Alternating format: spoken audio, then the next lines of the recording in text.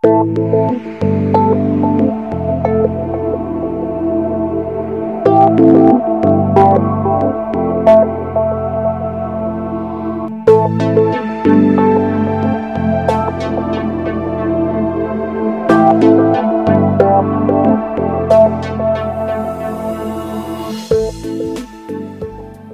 story is not set in Berkeley. It's set south of here, and you'll find out in the first sentence or the second. It's forthcoming in the Iowa Review, this story, in the spring. It's called Beach Bunnies. Are you a train?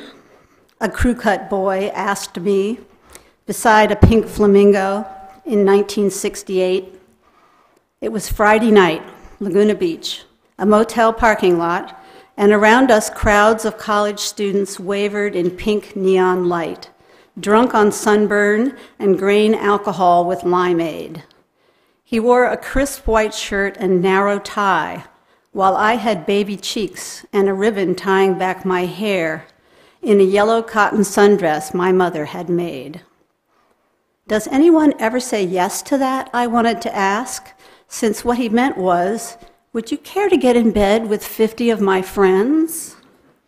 But he was probably a senior, president of his fraternity, and I had learned to treat my elders with great and silent courtesy, a form of evasion that had worked well for me so far. You surf, right? He said, as if that ought to clinch the deal. I giggled like it was a joke. Sure, there I was, as drunk as anyone. And not a virgin, no. And yeah, I tried to surf. Though as far as I knew, it had less to do with wild sex than with broken teeth. That was one reason I loved it, how it yanked me out of the safe world where I grew up and meant I couldn't turn into my mother now.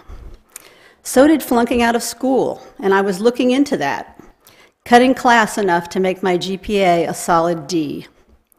A boys' dorm had generously nominated me for Playmate of the Month, and I thought that sounded like the chance to get a guarantee. In other words, if anyone was likely to get into trouble here, it would be me. But my friend Viv had overheard. Viv knew what was what. She was a real beach girl, dolled up in a waist cinch, girdle, push-up bra, red bandeau and black capris, red toenails, high-heeled sandals. A lustrous brunette, she was coiffed, made up, and perfumed like a deep South belle, gilded with bracelets and serpentine gold chains. She had grown up right here, and she knew why the guy ignored her and chose me, as if the flat-haired, flat-sandaled, relatively flat-chested girl might consider it worthwhile to pull down her Wednesday underpants for a fraternity. You weenie, straight off Adolf, she vigorously called him, stinging insults in a surfing town. Do you even know which side the boards waxed on? Unperturbed, he moved on to the next group of girls, one of whom leaned over to barf up her limeade. Exit stage left, Viv said, and did a graceful plie to stub her cigarette on asphalt, since ladies did not smoke and walk at the same time. Betty was a virgin, wouldn't have a clue what to do. Jesus, how did you get so smoked? Briskly, she tugged me up the empty coast highway, lit only by a full moon rising like a giant flashlight from behind the coastal hills, and I was drunk enough I could see two of them. I clowned a little, pretended to stagger, trying to make her laugh. Viv and I weren't natural friends. She was an old friend of Candy, my roommate, and she let us spend weekends at her place to surf and soak up rays. Only tonight, Candy was out with her philosophy TA, planning to offload her virginity. And here was Viv, showing me a good time anyway. Viv was 19, a year ahead of me, but she'd skipped college, worked as a secretary, and still went to high school football games. In a few decades, she might become the one most indispensable person in a large office, wearing cat's eye rhinestone bifocals on a long chain. That was not exactly my life plan, though I was working as a typist too, on work study, and I had yet to prove I'd stay in school. I made an effort. "So, Viv, you still seeing that guy? What's his name? The cruel Italian?" He was one of 3 we knew of. The other 2 we called Magic Fingers and Mr. Spaz. In response, she startled me by crooking an arm around my neck and rubbing knuckles on my scalp, like we were guys and me the kid brother. "You, drunk girl, got your cottontail yet?" She laughed like this was hysterical, though it was not the playmates who wore bunny tails or much of anything except their tans. It was the bunnies in the Playboy Club who had to carry trays while wearing rabbit ears, skimpy bathing suits with fluffy tails and 4-inch heels. I laughed politely and missed Candy. Candy made us feel good when she walked between us, like she needed us, a phalanx of protection on each side. Her real name was Lillian, but she had ditched it early on, and she was a wonder of nature, like Marilyn Monroe. Leggy, big-eyed, honey blonde, with narrow hips and double D-cup breasts. At school, she hid herself in choir girl skirts, white blouses, and conservative black heels. But on the beach, when she had her bikini on, guys took one look at her and clutched their hearts. She had the whole thing down. She didn't walk, she minced, paused to giggle each few steps. She spoke in breathy whispers. Everything she said was half a joke and sweet.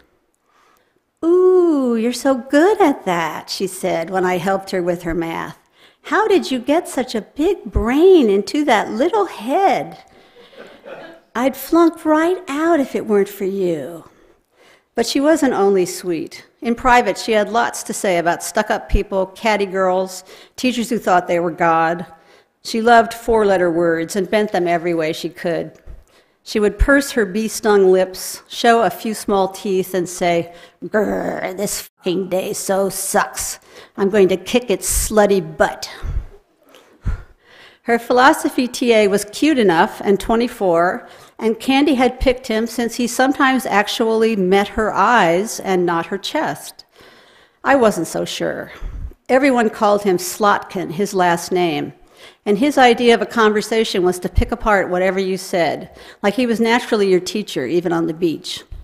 He was from Brooklyn via Harvard, with tight black curly hair and skeptical small eyes, and he played chess for a good time.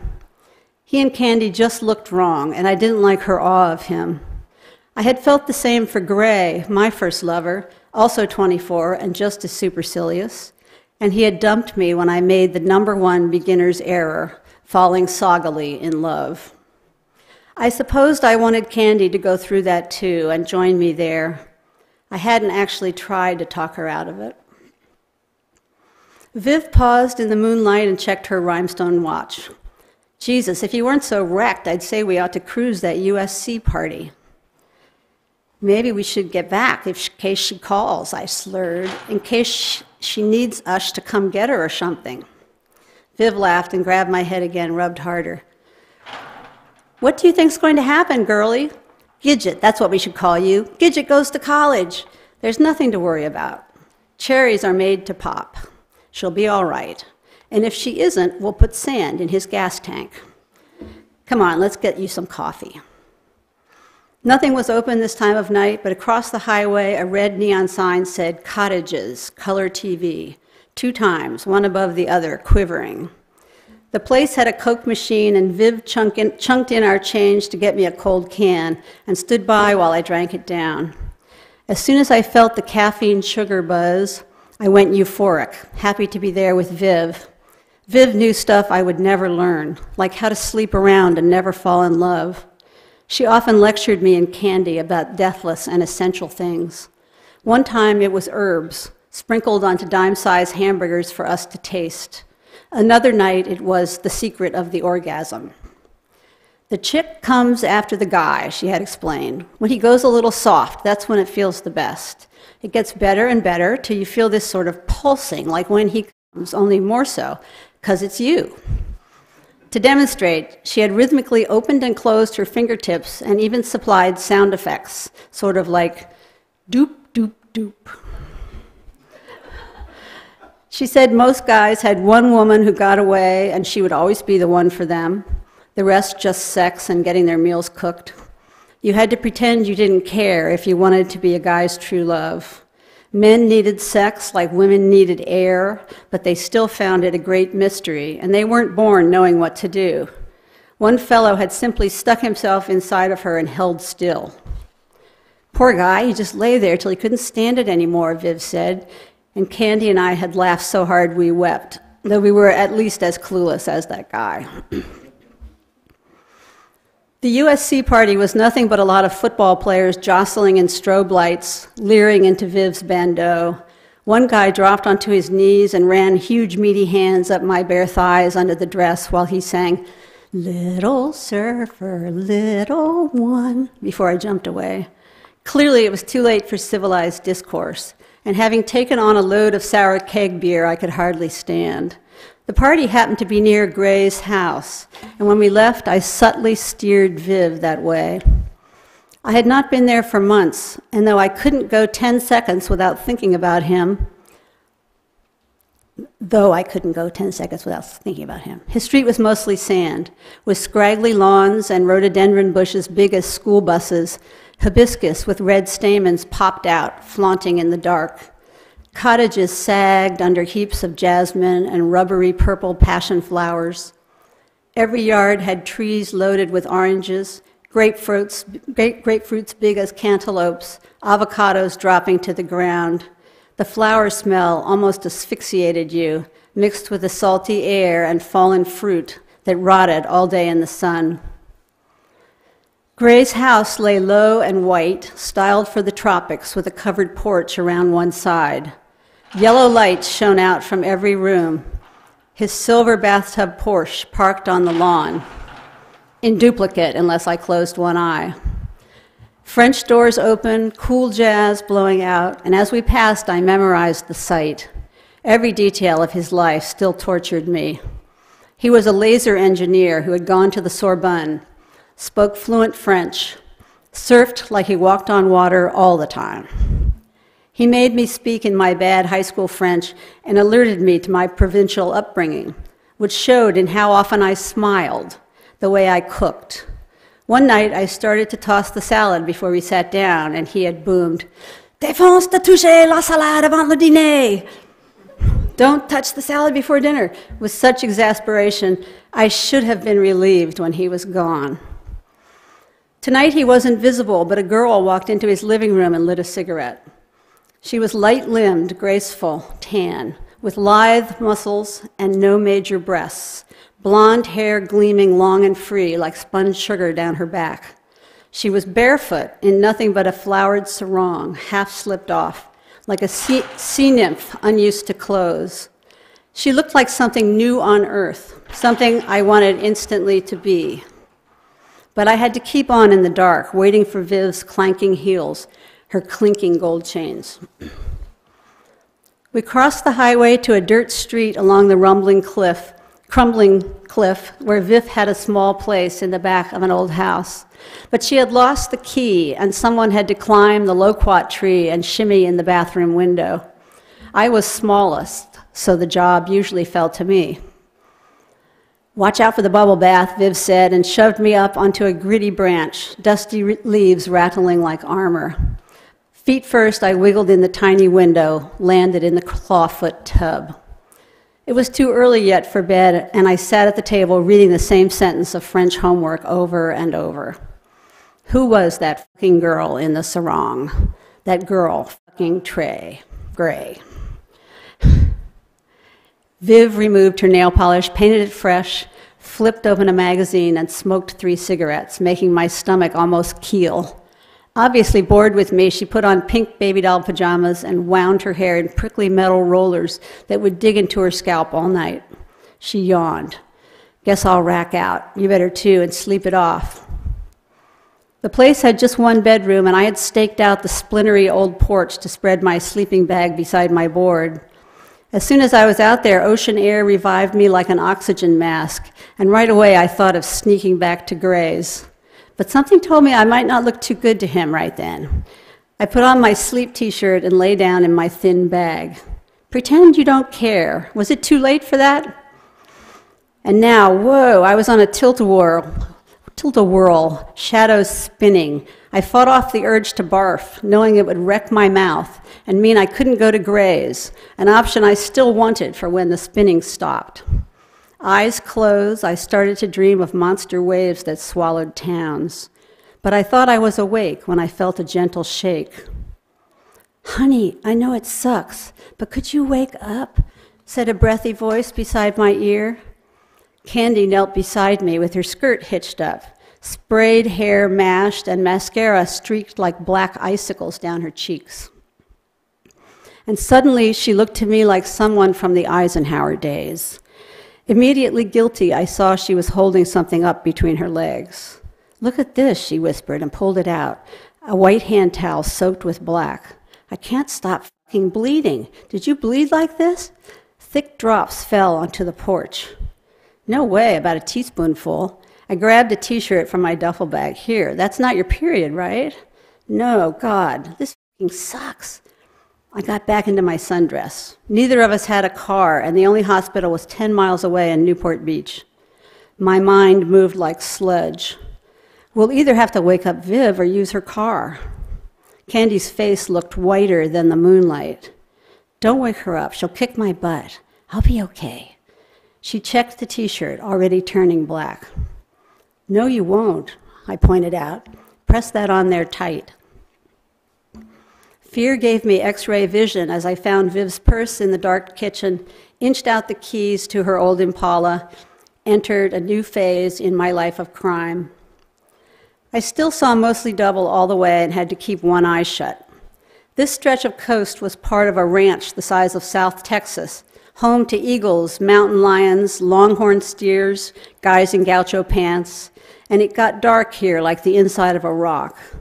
Our college lay a few miles out in the coyote brush, and in my days with Gray, the infirmary had sent me to the hospital in Newport for a bladder infection.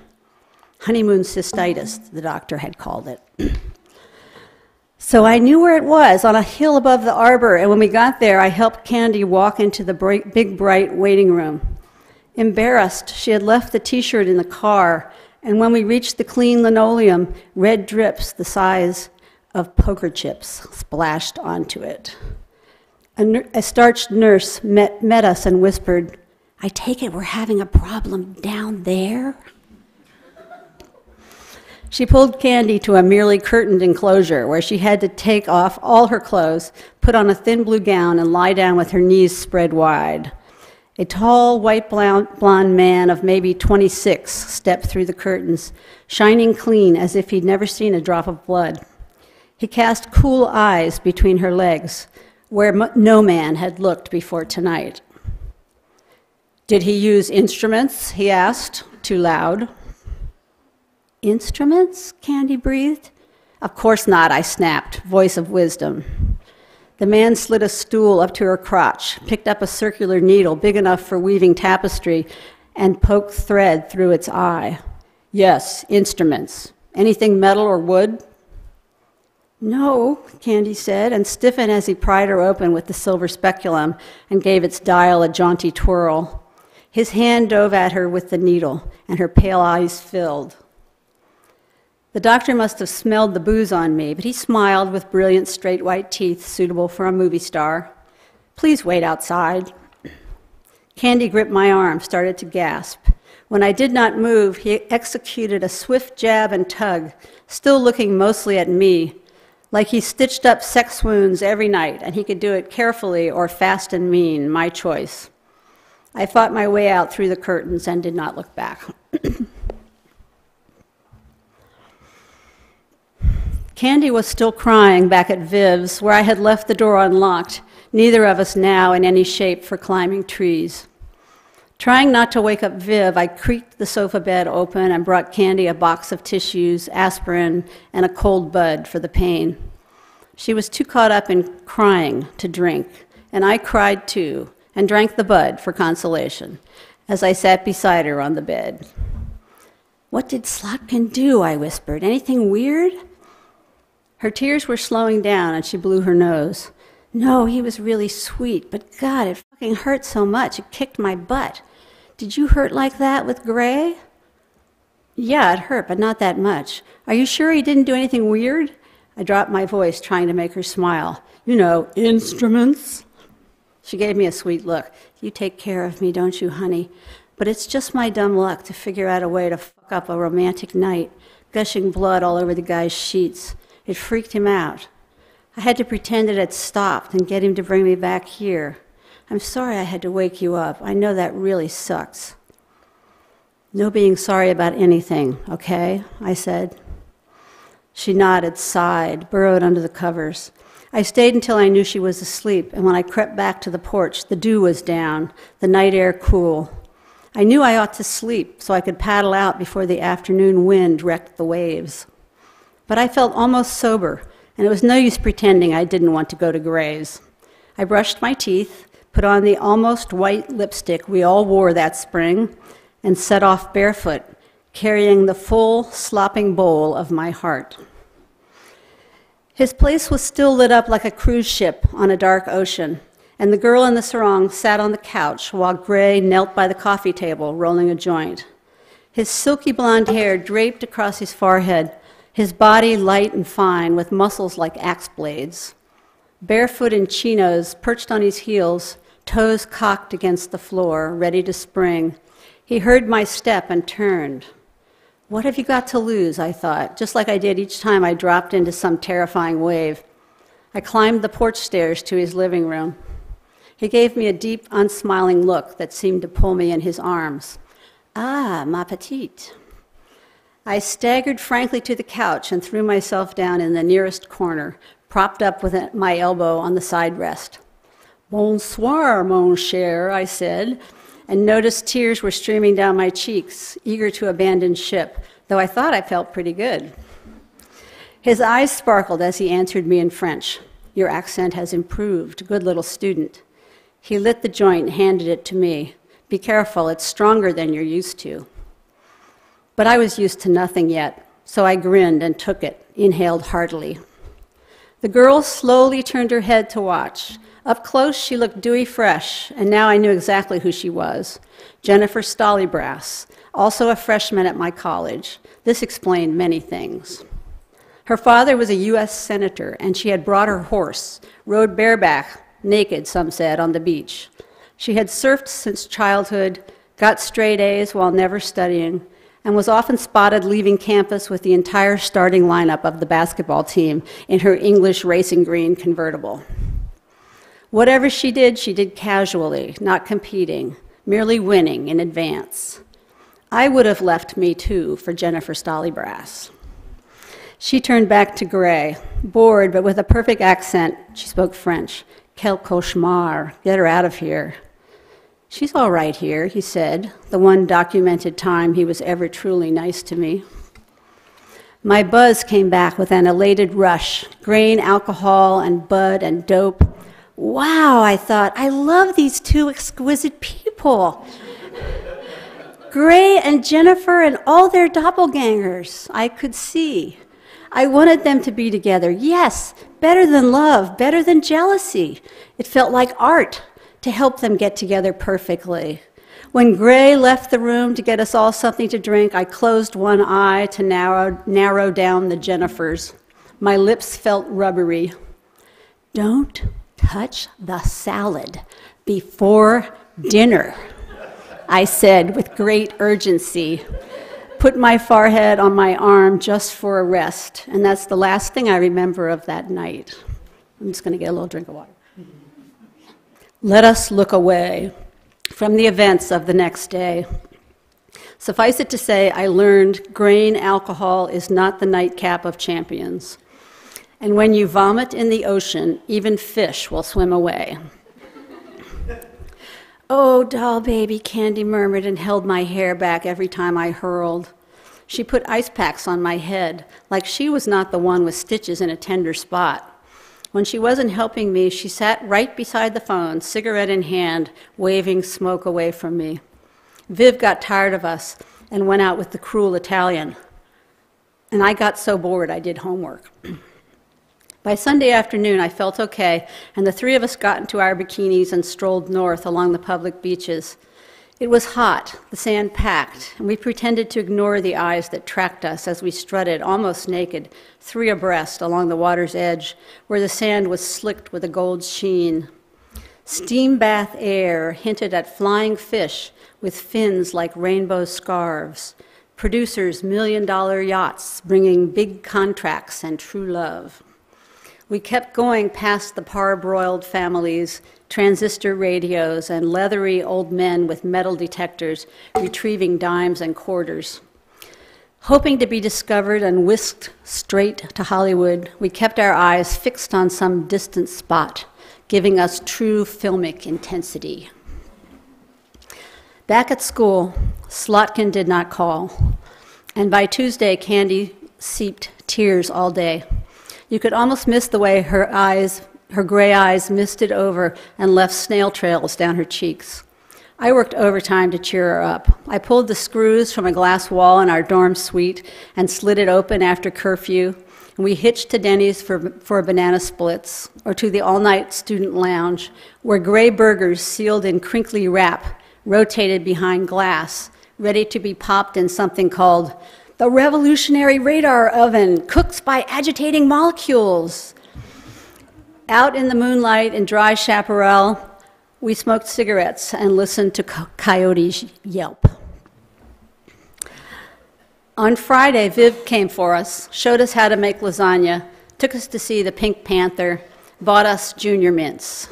On Saturday and Sunday, they sunbathed while I surfed. But still Slotkin did not call. And if anyone said virgin, lover, blood, or bed, words we found hard to do without, Candy might start to cry, soaking her cigarettes. "Look, girl," Viv said to Candy when she dropped us at the dorm on Sunday night, "he's just chicken. Give him another week or two. Let him see how little you need him. Sometimes they can only hear you when you whisper, you know? And be sure to look like dynamite. Now, you two stay out of trouble for a while, okay?" A few mornings later, it was hot by dawn. The dorm had only one TV, a boxy number out in the main living room, tuned always to news, since two of our dorm mates had brothers in Vietnam. And when the weatherman came on, he said the surf was coming up. Instantly, I punted English class and got into my bikini, cotton dress over it, brushed my hair out long and free, close as I could get to Jennifer Stollybrass. I caught a ride in the back of a rusted pickup, lawnmower rattling beside me, three Latino guys with hats pulled low in front. The hot, dry air was clear and sweet, live oaks vibrant in arroyos on the ranch. As we dropped into one, I saw a crowd of men on horseback, about 50 beefy guys dwarfing their mounts in chaps, Stetsons, and silver spurs, like every rancher in the state had come to help round up. Altogether, they loped up a grassy hill before we dove down a canyon toward the beach. They let me off at Viv's, and I retrieved my board, hoisted it to the flat spot on my head, and walked the short blocks to Thalia Street. Through palms along the cliff, I could see big turquoise swells making for land, and my heart pressed up into my neck and ears. I was afraid of waves because I knew them, and they had hurt me. Around here, they got big as cliffs, and they could charge at you, crash on your head, and suck you down. And then there were the guys.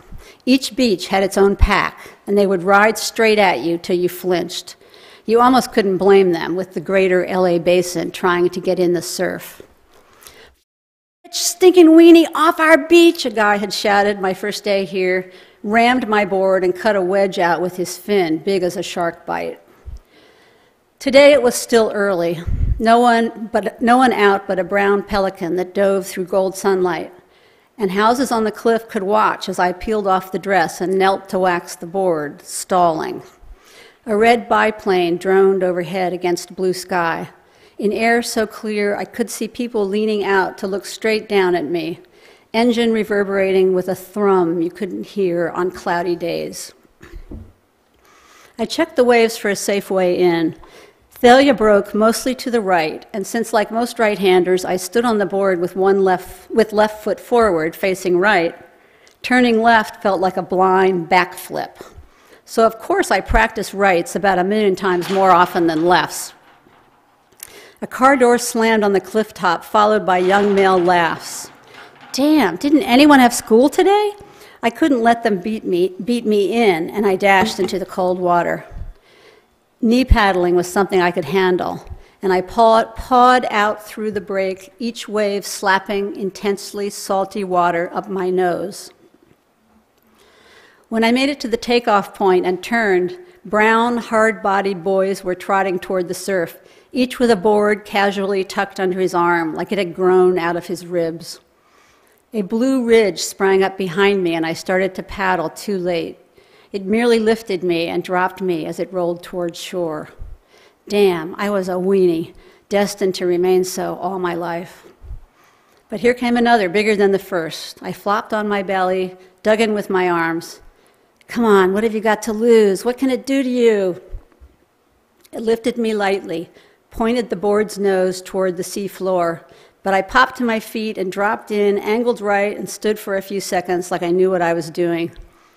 A small boy started paddling in front of me, grimacing. She yelled. I aimed at him and showed my teeth. Back off, weenie, it's mine, back off.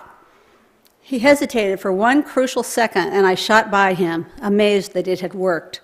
Maybe just because we were so far inside, he knew I was about to eat it in the shore break.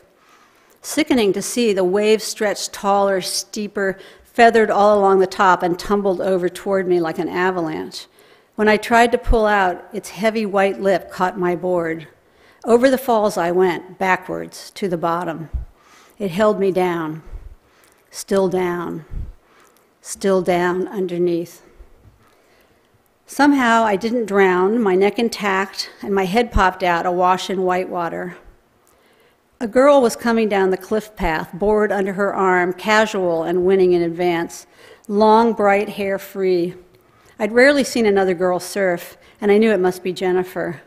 Guys would have gone to work, Gray would have gone to work, and left her here to surf. Flinging myself onto the board, I paddled out fast, embarrassed to think what I might have blabbed out drunkenly that night at Gray's. In a wisp of dreamlike memory, I caught a glimpse of vomiting off a white porch, protracted slurred speeches, torrential tears. My head hung over the side of an English racing green convertible. But as she paddled out toward me, her eyes stayed blank, not deigning to notice me. Pretending not to see her either, I stroked for a small wave, which shrugged me off. And now a big new set came rolling toward us. Instinct made me claw out farther to survive, but the first wave almost creamed me anyway. Jennifer caught it, dropped in smooth, and from the back I could see nothing but her head and shoulders smoothly turning, gliding right till she popped out, all of her visible again. Her hair still looked dry. Relieved to be so far outside, I felt something tug me up and turned to see a huge, steep wall already straight above me, too late to paddle over it. I couldn't help it. I was sliding down the front. Reaching for a sky hook as my feet went under me, I lurched upright, trying to get farther from the water so it wouldn't suck me down. My right foot in the back took all my weight, trying to stabilize the board, and I noticed I had somehow whipped it in a right turn toward the crest, almost over the top. In panic, I turned down, slid faster to the right and up too high, turned down again and up too high. Scrambling to stay alive, I flashed past Jennifer, just missing her. The beach was fast approaching, and the wave rose straight up, about to smash on shore. I took a breath to save myself, but it held up. No, wait, shouldn't it break? Doing about 50 miles per hour, I careened farther south than I had ever made it yet. Laughing with disbelief, I zipped over the top as it broke behind me with a roar like a train wreck. Out of danger, I blooped off like the spell was gone and clipped my lip against the hard shell of the board. Blood tasted creamy after salt water, and I was filled with longing and regret. For now I knew I had been granted a divine ripple, brief phenomenon of glory, wrinkle on God's forehead, sent from a typhoon in Tahiti to rescue me just once from weeniehood.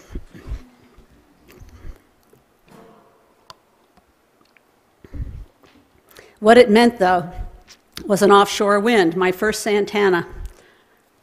When the ocean breeze got shoved back out to sea by blasts of desert air. By afternoon, it was 113 degrees, blusters bending trees and whisking lunch bags out to sea. Where ocean met sky, instead of a clean line, a brown cloud lay like mustard gas, inland smog that passed right through my lungs on its way west. My alveoli felt like they'd been scrubbed with a wire brush. My body tried to cough them out. I had to drag the board back up to Viv's and lie on her lawn, gasping. Back at the dorm that night, the Santa Ana nudged out Vietnam in news with warnings about dehydration, flying trailer rigs, and empty guns that killed people. Apparently, hot wind could change the ions in the air, increase the urge to strangle your loved ones. Near Disneyland, an old couple had taken down their gun collection and let death part them, while in Costa Mesa, a young mother burned inside a trailer soaked with kerosene. And when I cruised into the room we shared, I saw a blonde heap on Candy's pillow, her back under the sheet shaking. I touched her shoulder. Hey, what gives? She bawled something that sounded like, fucking sucks. I didn't really need details. Who cared what Slotkin said? Maybe nothing. Nothing would have been enough. I could see her standing near him, books pressed to her breasts, while he feigned concentration on another student's question and walked away. I pried the pillow from her face. Hey, you'll hyperventilate. I found her cigarettes, lit one, helped her sit up, and put it between her lips. You're not bleeding, are you? Her gray eyes were mournful, white showing under the irises, but she shook her head. Let me guess, you tried whispering. I knew this was a jab at Viv for being Candy's oldest friend, but I didn't stop. Of course you look like dynamite, but he could not hear you. Her voice was a squeak. How could he do that? He said he loved me. Yeah, he probably believed it too that night, but it doesn't mean the same to them. Her face crumpled again. Then what the f***? That night it was way too hot to sleep, even with the cheesy aluminum window shoved open all the way, but she crashed asleep like a death wish. I lay naked on top of the sheet, sweat evaporating as it hit my skin. At dawn, it was already 100 degrees. Candy didn't lift her head, and she was starting to smell sour like she had not bathed. I called Viv on the suite phone. This is an emergency. Viv came to get her, exuding efficiency. Why didn't you call me sooner? Christ.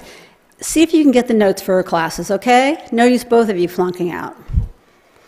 So all that week, I went to Candy's classes, plus my own, plus work typing letters in the anatomy department. And when Friday came, I was ready for a break. But Viv did not come to get me.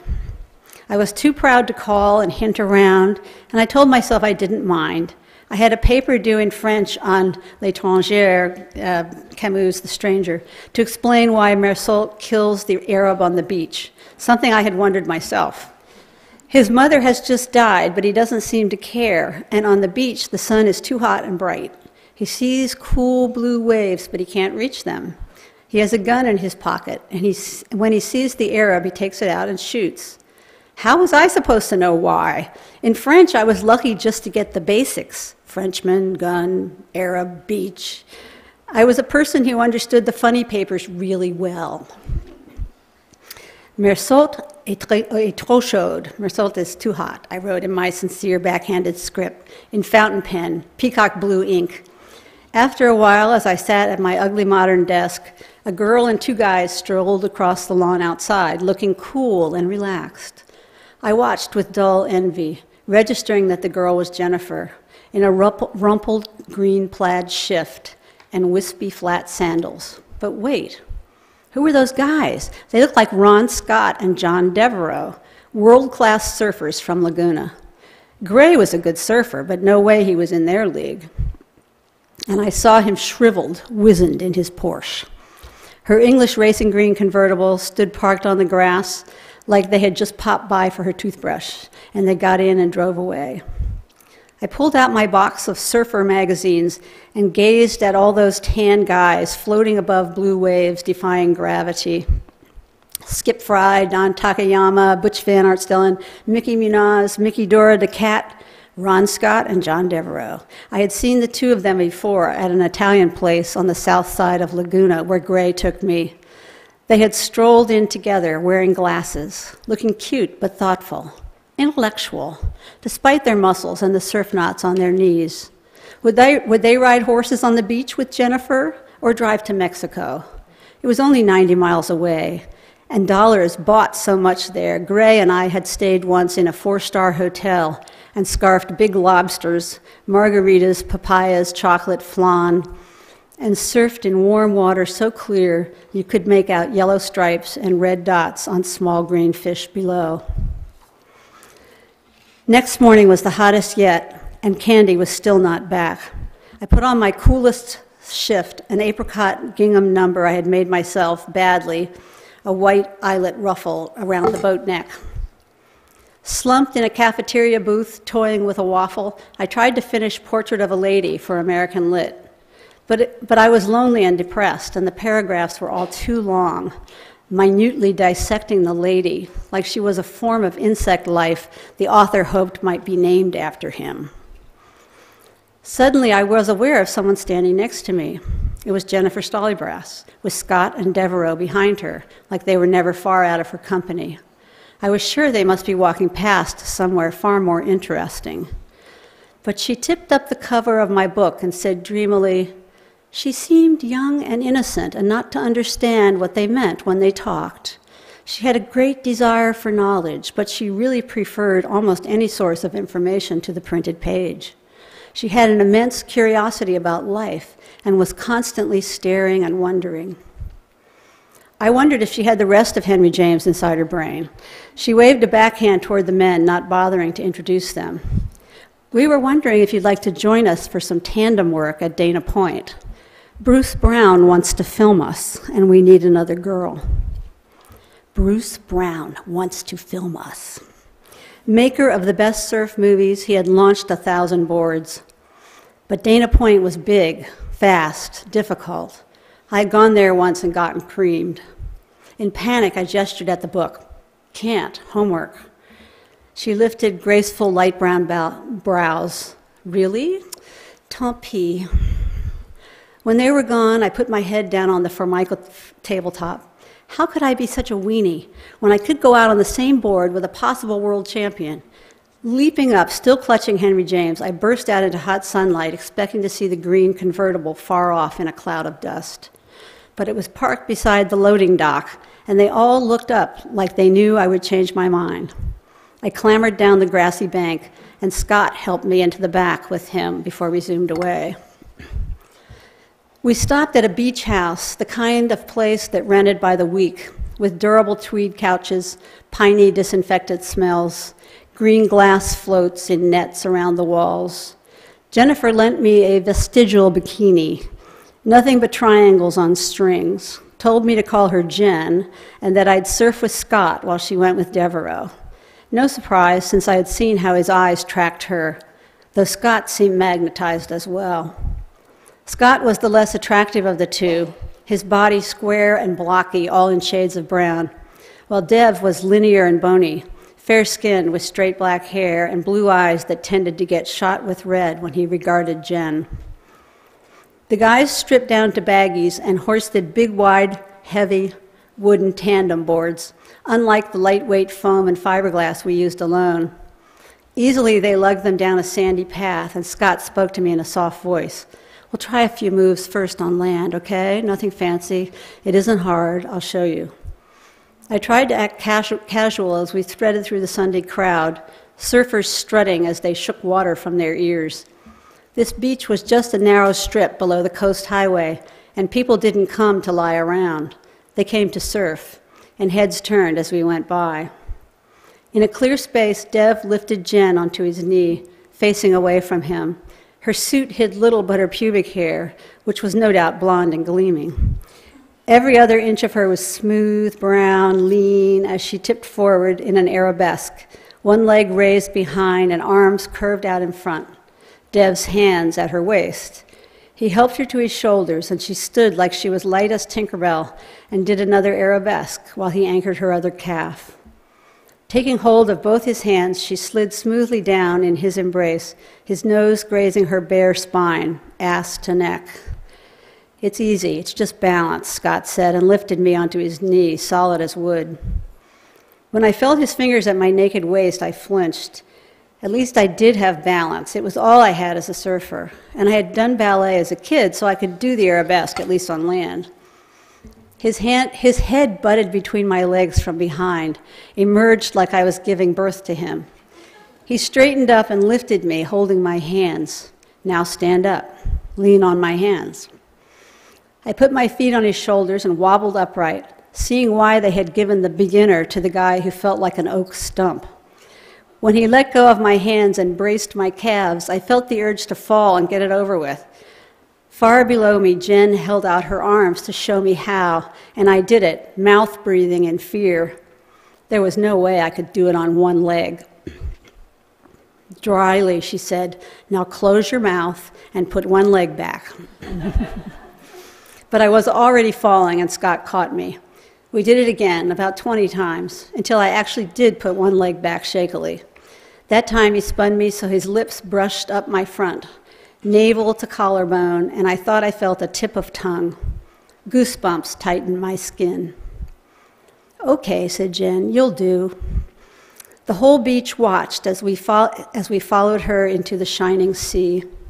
Scott steadied the board and got on behind me, both of us on our knees, his nose an inch above my derriere. The board was so wide my arms barely reached the water, but his plowed us over slapping crests. The farther out we went, the bigger the waves looked. Scott didn't let me dwell on it. In one smooth move, he turned us toward shore and caught a tall, hissing comber, cold turquoise. "Now, there's no hurry," he said, over the shushing, "just stand up." I did, trembling, and he took hold of my waist. "Just stay in balance, nothing fancy." He whooshed us through some gentle turns, got us in the right part of the wave, which tamely let him use it. Picking me up, he set my feet onto his knee. "Okay now, just relax." It felt like I had everything to lose. Afraid to turn my head, I saw Jen ahead of us, her arabesque on Devereaux's shoulders, modulating gracefully into an actual handstand. What I had done was nothing. I stood tall and tentatively probed one foot back under his arm while he leaned me out over the nose. Then he stuck his head between my legs and lifted me. I yelled in panic, "I can't stand up!" "Sure you can. Put both hands on my head and push. I'll hold your calves." Panting, I wobbled up. Blue water, gold sand, green hills swept toward me from what seemed like the cruising altitude of a small plane. Were seagulls scared? Could I do this? When we reached the shore break, Scott raised his hands to help me down, and giddy now, I giggled as he ran his tongue all up my front and flicked it in my ear. We worked for hours. Scott could keep that huge board steady as a floor while we streaked 40 miles an hour and hold me on his shoulders all the while. Soon I had my own style, pitched forward with a solemn expression and arms swept back like the hood ornament of a Rolls Royce. When Jen saw that, she gave me a few slow, ironic claps. When we finally quit, my legs shook and I was bone cold. Back at the house, the guys put on shirts and Jen and I wrapped in towels. The sun on the deck felt good as we watched lesser mortals surf below and drank cold bud from sweating cans. The first went fast. Scott lifted his can to me. "She's as bold as you are, Stallybrass. Watch out." "I'm watching," Dev said, and even Jen raised her can to me, though if her lips gave a suggestion of a smile, it did not reach her eyes. Dev leaned toward me, put his arms on the table. "We're sick of hung-up people, you know? Spontaneous, that's what we need to be. Live like the ancient Greeks. They knew the universe flowed like a wave or an electric current. You can try to stop it, but it's going to kill you. You have to go with it. Then it'll give you all the power there is." "Yeah," I said, based on my vast knowledge from 2/4 of Western Civ. "They thought every living thing had a god inside, even you. And you had to get out of its way." Scott laughed and put his big hand on my head. Listen to her. Scott fetched a round of Dos Equis in brown bottles, and they schemed new moves, betting they could teach me something called the loop-de-loop. Jen sat peeling the label off her bottle, and I was surprised to see her fingernails bitten to the quick, leaving raw pads. The breeze must have chilled me because I started to shiver, and Scott reached over, rubbed my arms. It seemed all right to lean against the big warm body that had held me all day. Dev pointed at me. See? Completely natural. She's like you, Jen. High on the praise, I let Scott stick his tongue into my ear. Dev stood and walked around the table holding out his hands. Gimme. He leaned down and kissed me. Jen dropped her towel and displayed her perfect body as she leaned across the table to kiss Scott. Dev picked me up like a baby. I have an idea, a spontaneous idea. Jen looked up at us. Duty first, then pleasure. Tandem partners first. Dev set me down and picked up Jen. Watch closely. This is our easiest maneuver. He started up the stairs, and Scott picked me up and followed. Wow, I thought, laughing, how far would this joke go? Upstairs, he nudged open a door, carried me over the threshold to a room with 2 bare single beds, no curtains on salt-encrusted windows. It felt like bravado, a dare we would pretend to have fulfilled, until he pulled the ripcords on my suit. Salty, he said, licking the few spots he had not gotten to before. I wish I could say they blew my mind on something, mushrooms, peyote buds, acid, dropped in my drink while Jen sang, one pill makes you larger, one pill makes you small. But I had only drunk 2 beers, and not even Bruce Brown and the Big Time could explain why 15 minutes later I lay on a bare mattress with a strange guy's on my belly, left there when he thoughtfully pulled out. Was it because I never saw a graceful moment to say no? They never asked me if I wanted to, just assumed, and I went spinelessly along. Embarrassed, I lay by Scott in the glare of afternoon, not talking since there was nothing much to say. Knuckles beat a Morse code on the door, and he wrapped a short white towel around his waist to let in Dev, who also wore a short white towel, like something stolen from a gym. They exchanged shoulder punches with closed fists, and Scott left, not glancing back. Dev didn't look at me either as he dropped the towel and lay down by my side. His eyes were red. Was I really going to do this? I watched myself as we kissed and touched, uninspired.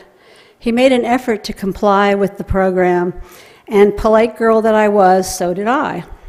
But his body wasn't in it, having left its heartfelt efforts next door, and he wilted as soon as he was in. So that was how it felt to be a train. You came to college to find out who you were, right? This was who I was. The rest had cracked and fallen off me by the time I got out of that bed. Naked, not caring who saw, I found a shower, soap, a dirty towel, and did the best I could with them. Located the Gingham Shift and Henry James, and set off north along the coast highway toward Laguna, away from the big time.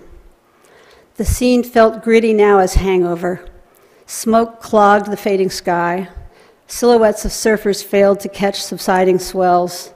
Sunburned beachgoers sat mired in motionless traffic, and I made better time on foot.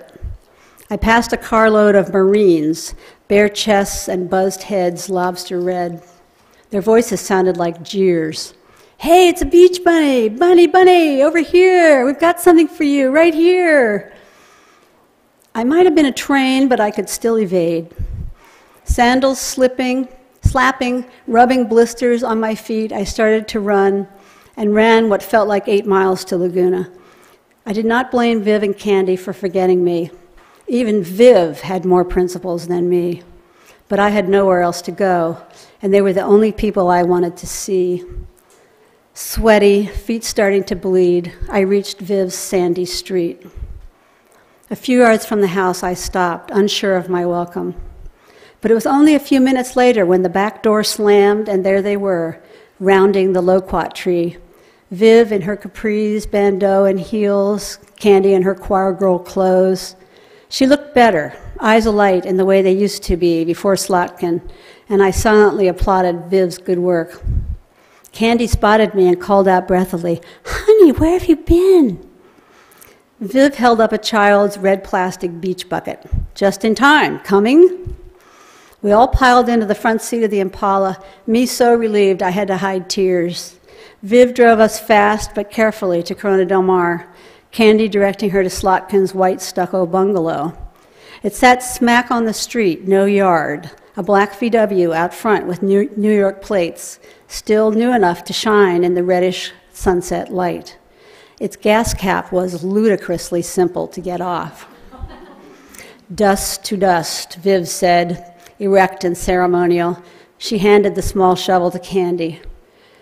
Candy tipped her head and seemed to regard the car with sympathy, like she might balk. But she slowly scooped a shovelful of sand from the bucket, gently poured it in the tank, and passed the tools to me. Solemnly, I did the same and put them in Viv's hand. We went on like that until the sand was gone, the night was dark, and justice had been done.